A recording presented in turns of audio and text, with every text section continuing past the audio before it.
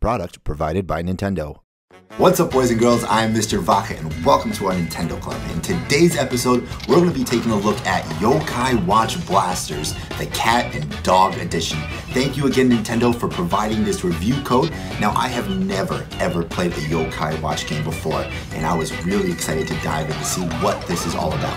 I know that this is not your typical Yokai Watch game, part of the normal series. It's a little bit of a spin-off, but let me tell you, this game was amazing.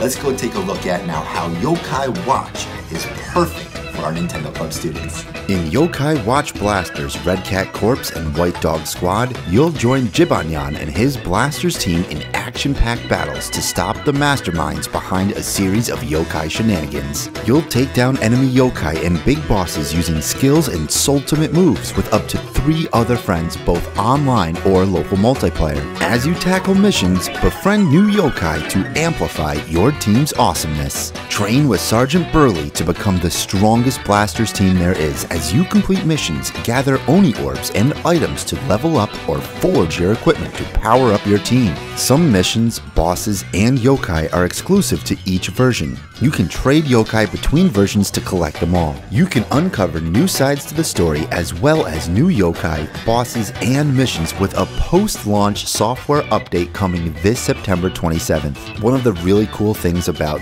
this game is the ability to strategize with different battle roles such as the attacker, healer, ranger, and tank yokai. There are over 400 new and returning yokai to discover and befriend. You can even unlock 2 new Oni Crankakai and Lucky Crankakai for even more chances to get hard to find yokai and items.